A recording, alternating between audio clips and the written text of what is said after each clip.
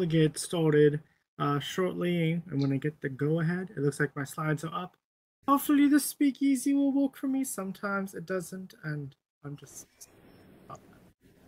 because I want the speakeasy to work, but it doesn't always do it. But that's probably because I fill it with so much text.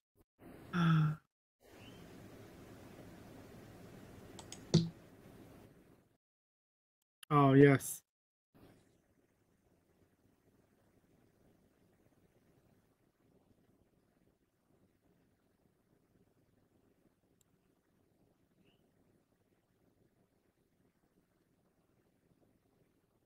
This would be more or less like a previewed and lessons learned type of deal. If you really want to learn how to do gamification, you should head to the workshop we'll be doing tomorrow. So that way you'll be able to go and walk away with a working gamification model and, you know, being able to do it with your students. Or actually you could do it in higher ed or training as well. Lots of different ways to have this customized to what you want to do with it.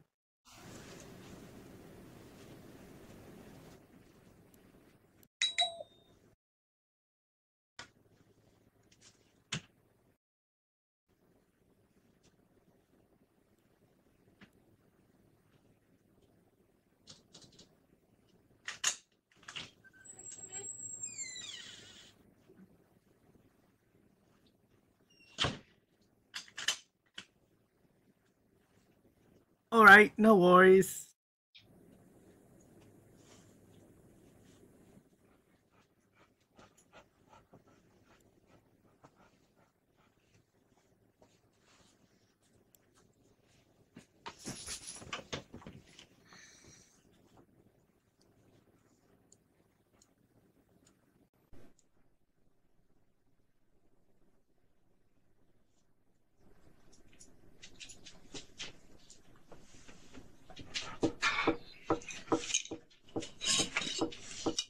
All right, that is the go-ahead. Thank you very much, Thunder. You all are doing well. This is Bluebarker Lowtide. To my students, I'm Mr. Geo, and today I will be presenting a presentation called "It's a Decade of Gamified Learning," and I know that I wish to share with you, but it is working, some lessons that I've learned through different researching, development of the various different gamification pieces, as well as implementing gamified learning within the classroom setting. It has been a mix between middle school and high school. And this was my master's thesis way back when I was in Florida. I'm here now in Virginia on the East Coast. We'll be looking at, you know, where it started, where it went, and where do we go from here exactly.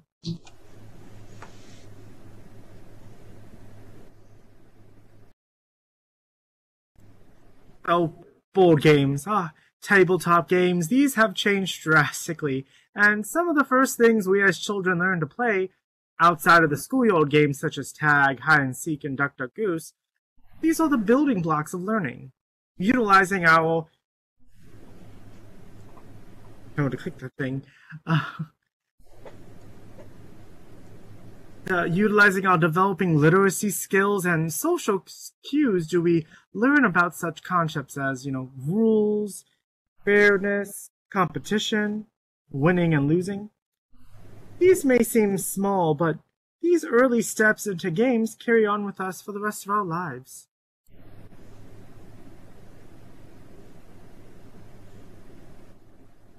The board games of Clue and Monopoly force us to use our critical thinking skills to deduce the mystery of the whodunit at large.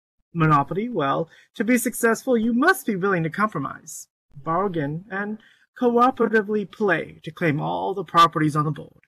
Tabletop games are a wondrous exploration of creative problem solving that you can't find anywhere else outside of world problems in math or challenges in the workplace or your community.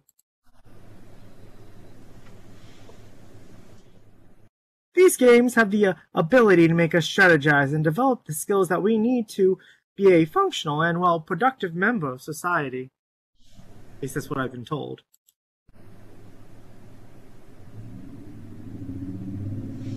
Well, moving on to computer games that well, they've evolved. Computer games emerged and removed the need to set up boards and keep track of pieces.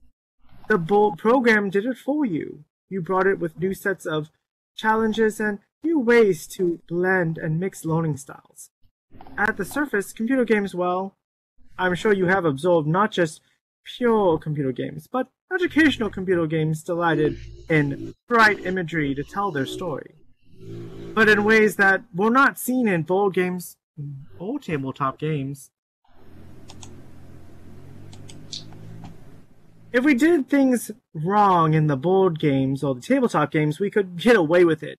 You could smudge the results at times, or even allow us to create our own rules. The house rules, if you will. Like, what do you even do with free parking anyway?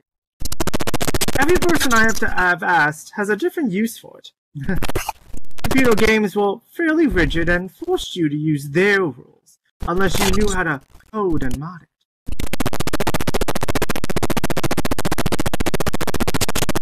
These set rules maintain learning to a development to a certain,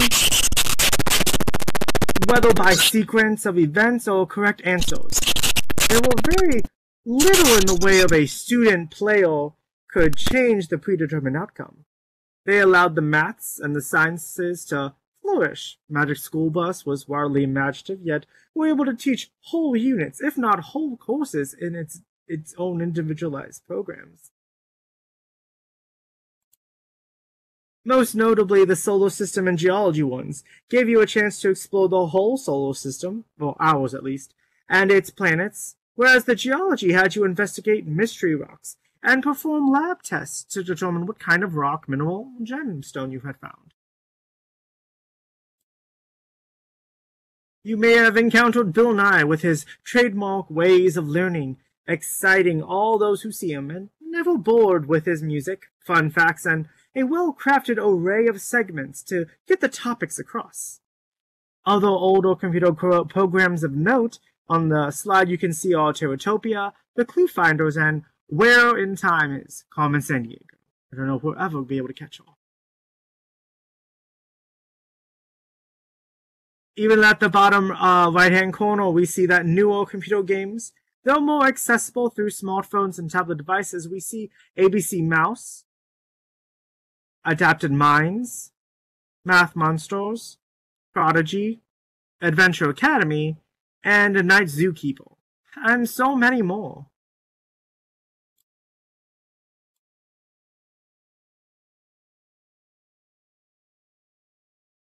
Clearly, a path for learning in games can be seen.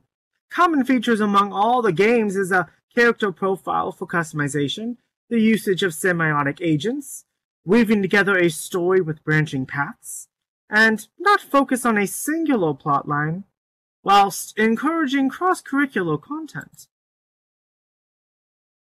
And with STEM content, they've added art, world history, green education, musical cues, hint givers, whenever you got stuck, and design framework for the user interface. I didn't say it had to be good UI or UX design, but it is there to an extent, and critical and creative thinking.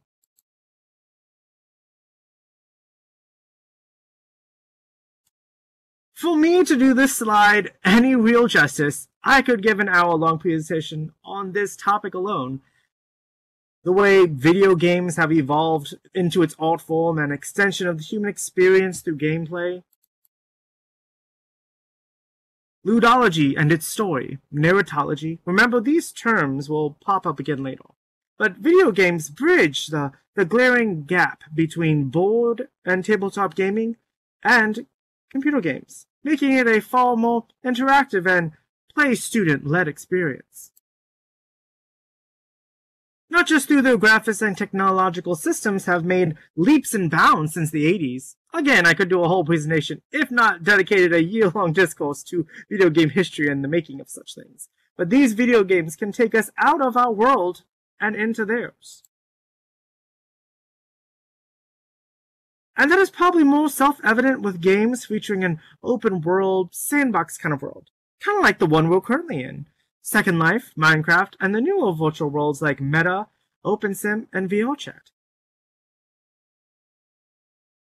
The bottom left is the same character, Laura Croft, through all of her incarnations. You can see we started very polygram and pixelated, and as technology, as systems got better, the technology got better to make more realistic facial shapes and not just kind of blocky textures, giving things assignments like eyes, noses, and lips to make them more specific so that people could tell what type of character is that.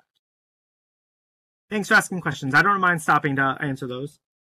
Yep, if you have a question, don't hesitate to ask.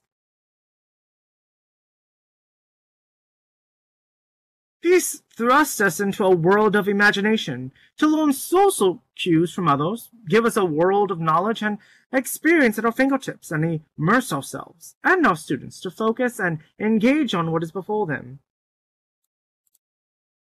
To play and explore their content, and then to reach the top of that Maslow's hierarchy to create something of their own. In science, technology, engineering, and math, STEM, and career and technical education, CTE education. We teach by doing and give them various ways through project-based learning to apply what they've learned and to do something with that knowledge. It is this quote that defines what we do from others with 300 years ago. Tell me, and I forget. Teach me, and I may remember. Involve me, and I learn. That was by Benjamin Franklin, and almost 3,000 years ago. For the things that we have to learn before we can do them, we learn by doing them, by Aristotle in ancient Greece. These types of explorations into what constitutes learning has always been coming down to games, performing, actually doing them, having a working knowledge of them. Our ancestors knew that for the young to learn and be successful, we've had them play games to gain essential skills and knowledge to live a productive life. Tossing, throwing, and target games to improve their accuracy with a spear or bow. Tag and hide and seek to improve our agility and to hide from predators. And now we carry on that legacy with gamified learning.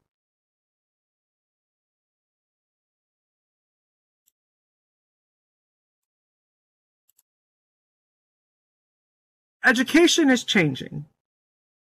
Allow that to sink in.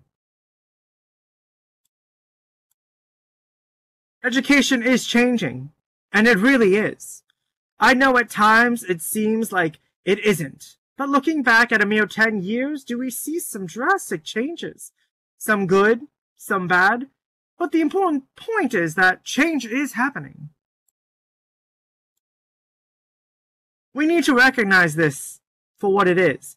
We've become blinded sometimes by progress and success that it can be hard to see or even remember all the things that have changed because sometimes they happen so seamlessly that we often don't even notice how different it is. But we've adapted and adopted newer methods out of ease or convenience. Take autosave and cloud saving. I hardly ever have to carry around a floppy disk or a USB drive anymore since all of my files sync online on the cloud. And all I do is I log in, and poof, it's all there, and I can continue working. Like, really, how amazing is that? We need to know that education is at a crossroads of some major changes, and decisions will need to be made on whether or not it will sink or swim. Yet surrounding it all, the student, the recipient of this education, of the teaching and the hope of learning, how can we be making such major decisions without including the student voice on the table? Aren't they stakeholders in their own education? More often than not, we exclude young people in the conversation just because they haven't lived long enough to have the life experiences. Or perhaps their voice is ignored as it belongs that it may appear to lack wisdom. Or a common action that happens is that education is, quote-unquote, slow to change. It is. I'm certain we can all agree on this. At least at the public K-12 sector. But, in spite of all of this, students just want their voice to be heard. If we don't answer their call, we lose them. As they become disenfranchised, and the desire to learn goes along with it. Oh, Beth, I know you don't mean that. How can we say we know what's best when we can't even agree on whether or not we can change age-old pillars of the traditional school model, such as assigning letter grades, the role of ISS and OSS versus responsive behavioral management, and so many other areas that seem to be locked in place and frozen, since the adults can't seem to agree?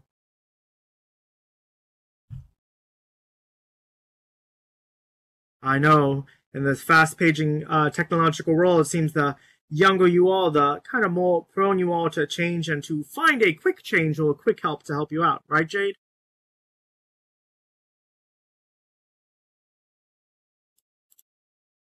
But education is changing.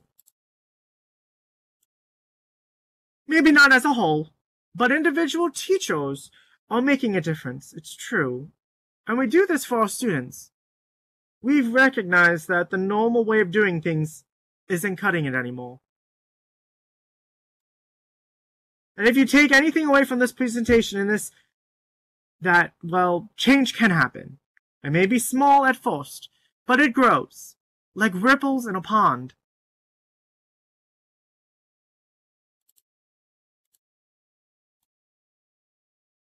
To change is hard. To go against the grain is even harder. To let go of the old ways to build a bridge that forms between our present to our future is the hardest of all.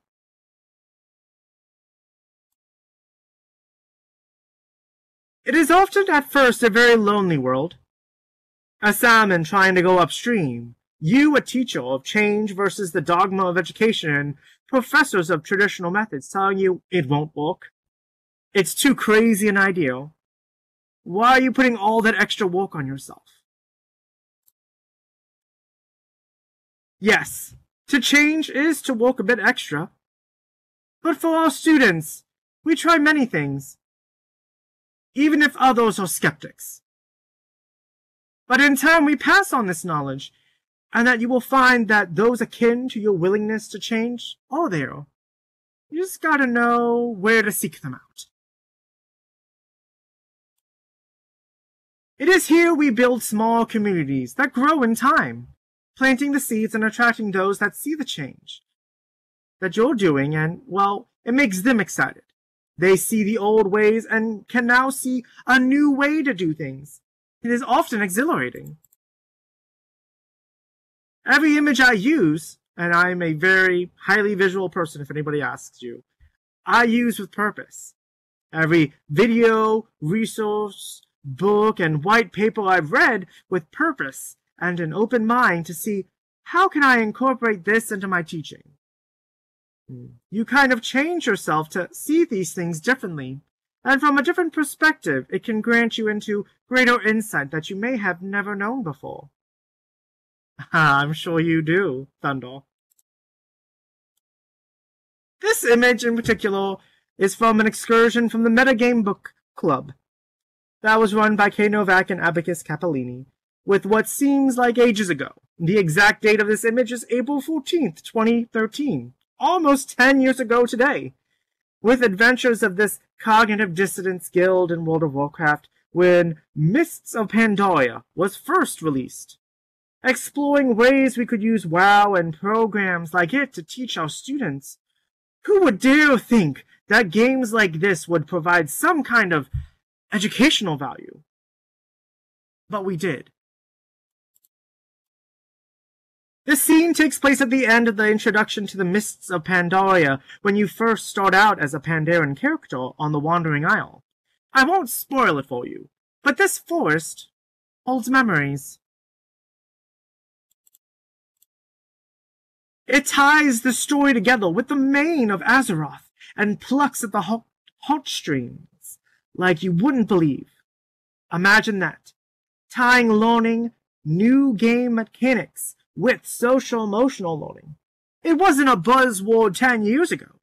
But it was even here that story and social emotional intelligence played a role.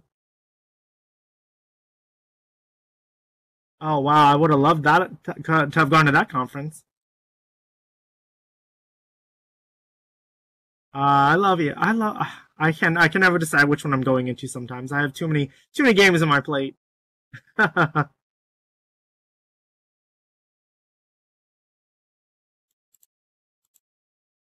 Even in a massively open online role-playing game, or MMORPG for short, for some of you who don't know that. Here's a link to a slideshow that talked about this from way back when. Oh. But it was here that we found each other. A community found that grows.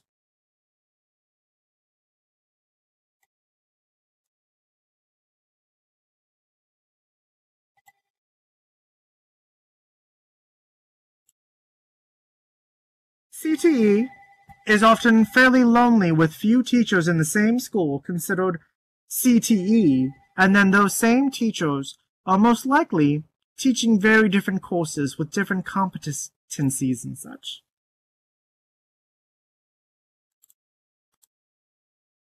I yearned for what my school could not give me at the time. A place where changes in education were happening. And so this brings exploration into online communities. I tried social medias, the Facebooks, and various forums. Oh, I know, right? Oh, you're in there.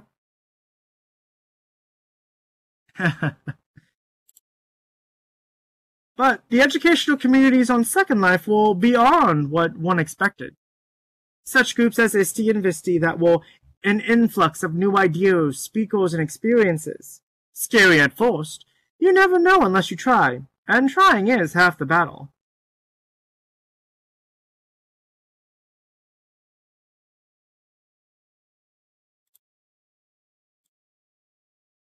Doing something that seems crazy or not the norm, sitting around on sculpted couch things and attending a meeting in a virtual world, my friends said I was nuts. This picture was the first ever planning meeting I ever attended. This is dated May 14th, 2013. I was still new to Second Life and I hardly knew anyone, but I knew what I was looking for. An open room and open minds that considered to not be complacent, to not let things remain as they were, but they were actively changing what they wanted to see happen in education, and I was happy to be a part of it.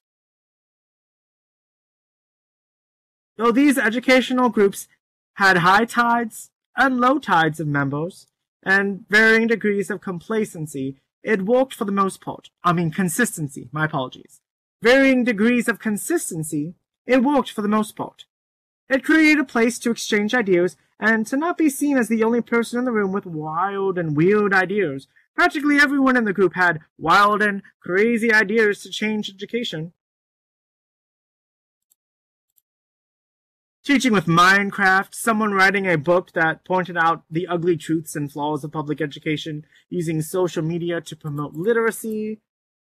These things seem commonplace now, but back in the day, these ideas were looked over, avoided, and thought too crazy to do. How could you possibly regulate such things in the classroom?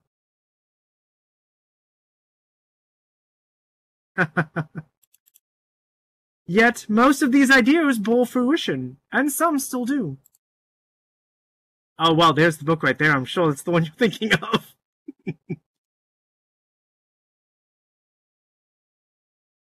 Oh, thank you. That means a lot to me. But I will say, what is impossible can be possible. The emergence of new technology can often bring forth new imaginings of possible scenarios of the future. That's just a fancy way of saying how what was once science fiction can one day happen in the future. Isn't that just crazy and amazing to think about at the same time? Video calls, automatic doors, spacecrafts, all conceived as science fiction when they first came out.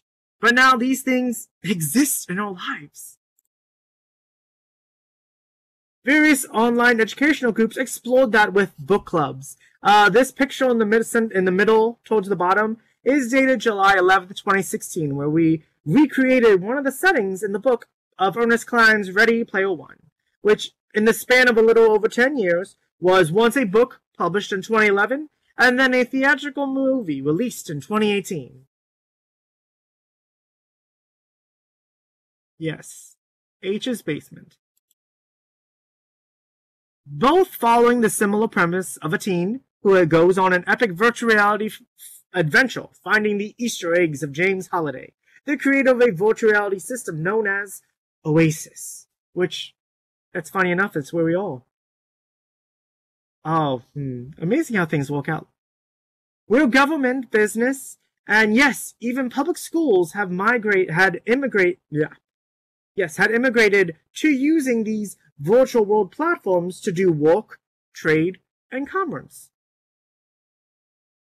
And yes, to all you librarians out there about to say, the book is way better than the movie, here too. Yes, it is true.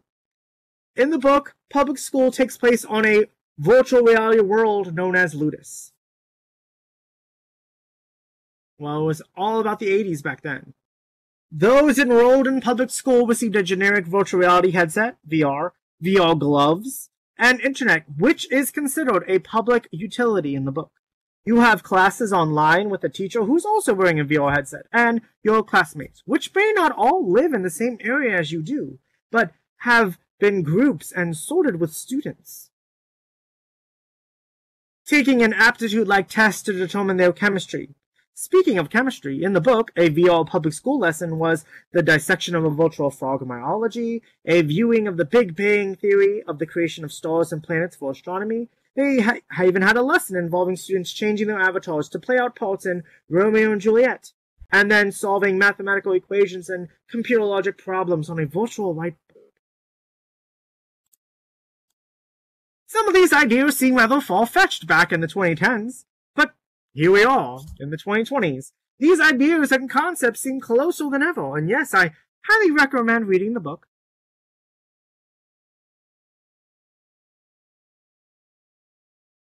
Before you go watch the movie.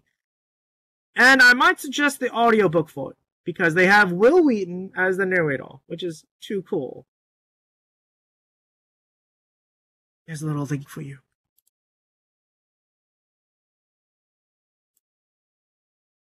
Oh, whoops. No.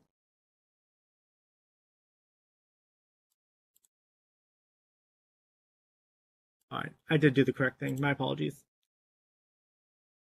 Games and players come in all shapes and sizes. Gamification in education can be as small or as big as you want to make it, from merely using the Jeopardy review games to something like Eraser Slide, where a student is selected to slide an eraser down the board, where goals are indicated, where the students can have half homework, odds or evens, or the slim chance of no homework at all. It gives a chance for students to have any say in their learning, to compete, and make it fun at the same time. Or you can do it as big as a custom Dungeons & Dragons-esque campaign spanning the whole course, with quest boards as assignments, final project building challenges, and, well, epic boss battles. And equipment buying with management and resources. They say the work of children is play, and I tend to agree that children learn best when they don't think they're learning at all. But, well, they are. But on a more serious note, for this particular slide, I must say. Oh no, it got truncated. I have to find the rest of this one. Diversity and inclusivity walk hand in hand. To establish these terms, diversity refers to the range of differences that exist among individuals, including differences in culture, race, ethnicity, gender, socioeconomic status, religion, and more. In education, diversity can enrich the learning experience by providing a range of perspectives and experiences that can broaden students' understanding of the world. Inclusivity, on the other hand, refers to the extent to which individuals feel valued, respected, and included in the educational environment. Oh, very true, Beth. Very true. An inclusive environment recognizes and supports diversity and seeks to create a space where all students feel welcomed and empowered to participate in learning. Together, diversity and inclusivity create a positive learning environment that is supportive of all students, regardless of their background or individual characteristics. In an inclusive and diverse classroom, students can learn from one another and gain a deeper understanding of the world around them.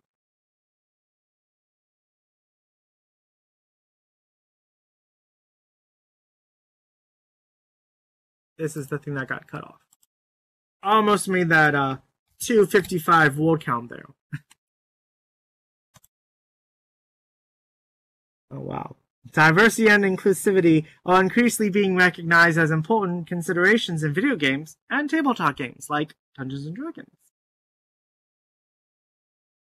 In games, there have been a growing movement to promote diversity and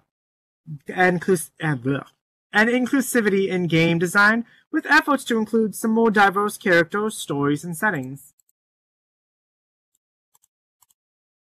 This includes representation of people of different races, genders, sexual orientations, and abilities, as well as efforts to combat harmful stereotypes and tropes. For example, game developers may include character customization options that allow players to create avatars that represent themselves or a wider range of identities. For example, game developers may include I apologize, I just read that. Represent themselves or a wider range of identities. I'm certain Zinnia Zobel would agree as the original speaker on identity in virtual worlds. You should see one of her many presentations on the subject, available on the VWBPE YouTube channel in the past conference streams. Just a little plug there. But in tabletop games like Dungeons & Dragons, diversity and inclusivity can be promoted through game design and storytelling. Game designers may create settings that are inclusive and represent a diverse range of cultures and peoples, and may include character options that allow players to play characters with different abilities, genders, races, and backgrounds. Storytelling can also be used to promote inclusivity and diversity by highlighting the experience of marginalized groups and challenging harmful stereotypes.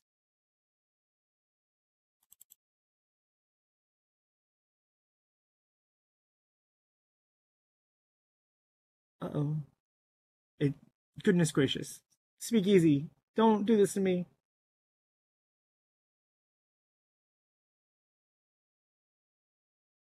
Storytelling can also be used to promote inclusivity and diversity by highlighting the experiences of marginalized groups of challenging harmful stereotypes. Ultimately, promoting diversity and inclusivity in video games and tabletop games like Dungeons & Dragons can help create a more welcoming and inclusive gaming culture that reflects the diversity of players and the wider world. But, not everything is going to fit into the final draft, and that's okay. If winning a master's thesis or a doctoral thesis, not everything is going to go in there, as much as you want it to. So, expect the unexpected, as I always say.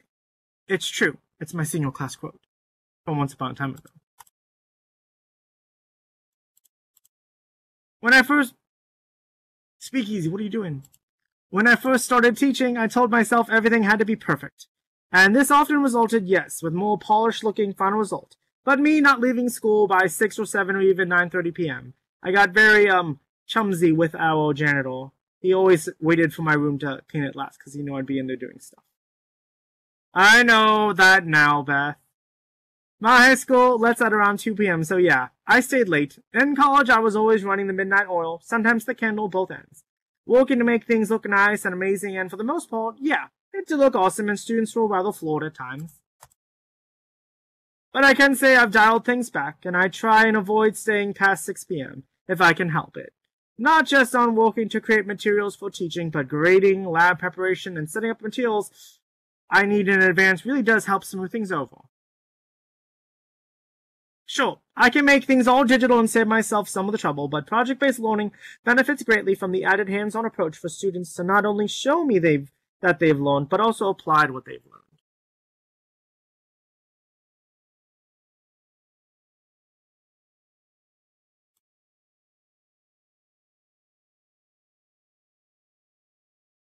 Yes, Thunder, it's true.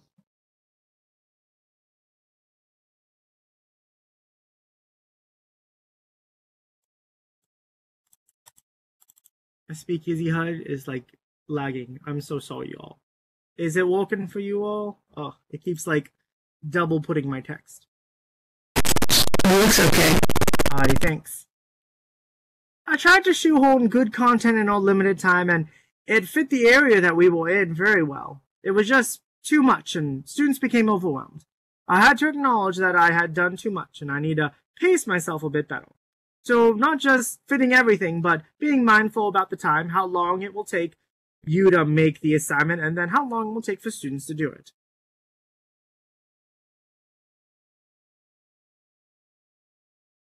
Yes, well, I wish somebody told me that as a first year teacher. Good piece of advice. And the workload, where schedules were changing, or any upcoming holidays, things like that can really take your students' focus away from class, which I'm sure people knew that already. But in real life, it's easy to think about how players are people, even at the end of the game. In real life, it's easy to think about how celebrity people might look like their lives are perfect, picture perfect. But beneath the surface, we can find that they are real people, just like you or me. The top photo of the internet celebrity, Felicia Day, who published a biography and even in a couple of interviewing podcasts about her rise in internet fame, told of how she suffered from negative body image, food eating disorder, and depression. Some of the newer folks of Vox Machina suffered from depression, agoraphobia, dyslexia, and a debilitating fear of heights. Sometimes we forget to see that people are also real people, or that the player is also a real person. Beneath that armor, the exotic fantasy race, or some pointed ears, there's a person with feelings, and someone who could be their own worst critic. True, Beth. Or for a female student of mine who took everything they had to come and just sit at the table to roll some dice, because socializing isn't really her thing, but they were willing to give it a try. In a game where you could be someone else, it can offer you a bit of a place to save your face, or act in a way that you wouldn't normally. You are with your friends, or possibly in a class that you know no one at all. In this game, you can be someone else. And this is alright. As teachers, sometimes it can be hard to realize that they aren't just your students. They are several other teacher students. Possibly an athlete, maybe a chess player, Girl Scout. They too have different things going on in their lives that might make it difficult to give their 100% of themselves into the class. At the high school level, this is even harder, as most older students or older siblings are taking care of their younger siblings, and they might even be working part-time, stressing about exams, SATs, college admissions, and life after high school. It is a lot. But in the game, they can get a moment's reprieve and not be themselves, because being a kobold thief, you want to focus on getting all the best loot and discovering all the secrets. In the top right corner is the cover for the 2014 April issue of Virtual Education Journal, VEG, which is now defunct, but their archive still exists online at issue. The link is provided there.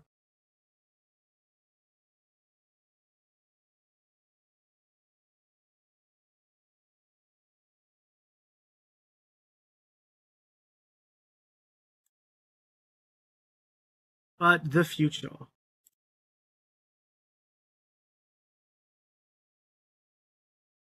I know. I'm sorry to bring up all the things from the past, but they seemed a bit relevant. Well, the future for me will kind of look like this summer was looking at a lot of balancing issues for the first set of classes. For players to choose from, they don't stack up so well against some of the newer classes. So pacing can also be improved. We have moved to a 4x4 schedule, so my year-long class has been cut in half, and so adjusting that has been a bit of a challenge, but one that will serve to only make the game better for my future students. But apart from that, will be to organize the resources a bit better and clean them up. Creating some more shops. Lots of students have been enjoying the shopping experience in our D&D Lite. So just improvements mostly to the quality of life for my students and to make the gameplay a bit smoother. But what's this? A mysterious fog rolls in. Ah, Shogun Toboe Banzai. Thank the gods I found you. This reflection has come to its end, and our attentions are needed elsewhere. This was just a prelude. I do hope the lessons and resources you find here will help you on your journey to be the best educator that you can be. Now we must rendezvous to the ruins at Workshop B tomorrow, as we will kick things into high gear at 11:20 a.m. or 11:30. And we do hope that you'll come. He senses a great danger, a great longing, and within you perchance your own destiny that can be found within Atrial. A world of fantasy and whimsy, where the brave of heart and keen of vision will find the treasure in its land. But please say you'll come, and I have something that you should be cheering up you. Yes, of course this is to be continued.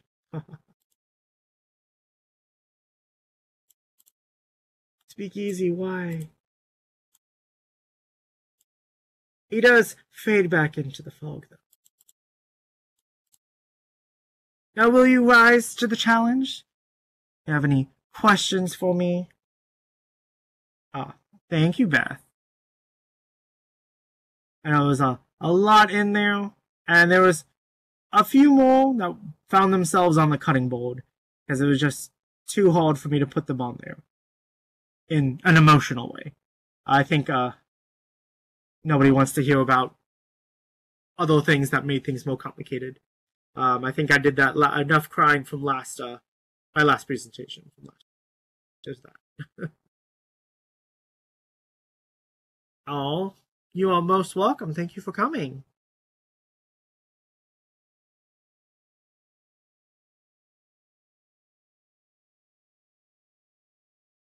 Oh, yes, I can. I can totally do that for you. I think I was being a bit overly cautious because last time I presented, I was like a little over my time frame. So I wanted to, make sure I had time for everything. But no, thank you all so much for coming. Again, if you are wanting and willing, workshop is tomorrow at 11:30 a.m.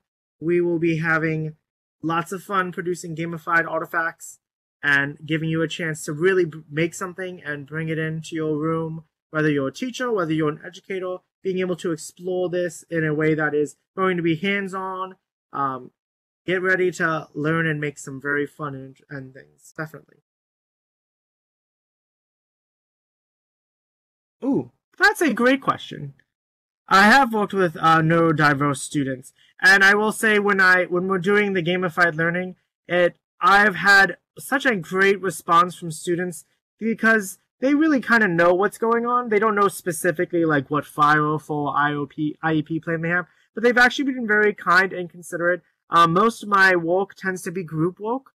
So they in their sequel bands or their parties, they take on different roles. Someone might be a leader, someone will be a content creator, someone will be a communications expert, making sure everyone is staying on task and getting all the emails and connecting all the data together.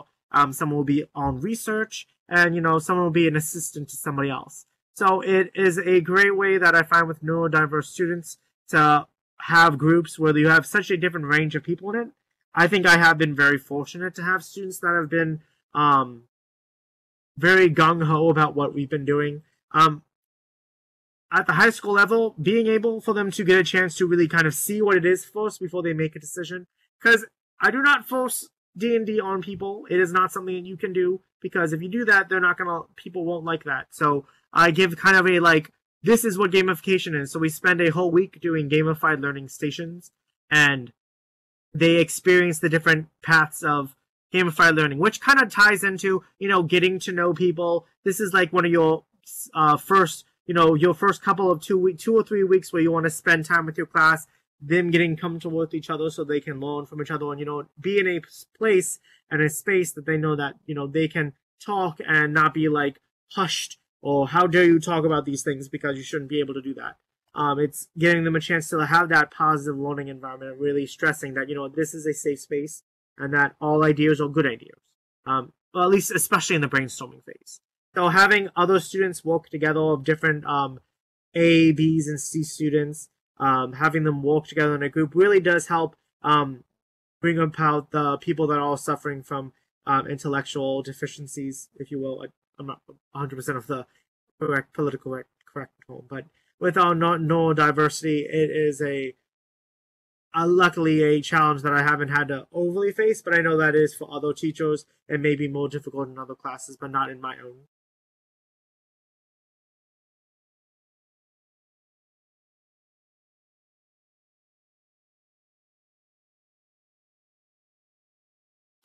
Oh, well, taking out, usually the D&D campaign for how I do it, it runs the whole school year. Now, on a 4x4 learning program, it's really different in the case that it is, now my year-long class has been turned into a semester. So being able to condense things, usually on a year-long class, we spend a whole 9 weeks in one area. Then there's a end of quarter project that leads them to a boss fight that leads them into the next area. So the next area becomes the next quarter. And I usually can do 4 quarters, 4 areas in gamified learning for a year-long class. In the semester, I've been about able to do 3 in a semester. But what that means is that instead of spending 3.5 weeks in an area, I might spend only 2.5. 2.5, and then it goes to a building challenge. Oh, not at all, Thunder. You do not have to be a gamer to apply gamification in the classroom. It's just a way to kind of help with that motivation, the lack of motivation, and bring in the engagement back into the room. Because there's lots of different types of games. It doesn't have to be D&D or Uno or Monopoly, or it can be as simple as, again, that Jeopardy review game, Slide the Eraser. There are other versions of it. There's like Shoot the Hoops, where people are given, I think it's like note cards that they write on it, and that if you fold it a certain way, they made like an origami ball, and they shoot the hoop into the bin for collection. And if you do that, like I don't remember if that particular teacher did extra credit, or it allowed them to earn something for doing it, or making a basket of sorts. So again, it varies on how you want to do gamification for your specific rooms. Oh yeah, I'm gonna be sharing a bunch of playlists from YouTube with different teachers trying different things. Because like I said, gamification, it can be as small and easy, or maybe something that's big or complex. It depends on what you want. Some of my earliest works were looking at like Jurassic Park for DNA sequencing. So it was you working at Jurassic Park, and they were doing biology, learning about animal and plant cells and stuff like that. But it was all looking at the biologies of ancient world, prehistoric plants and dinosaurs, comparing DNA samples, learning the differences and classifications of those orders and species and phylum and kingdoms. Another one was a more fantasy DNA one where it looked like with dragons.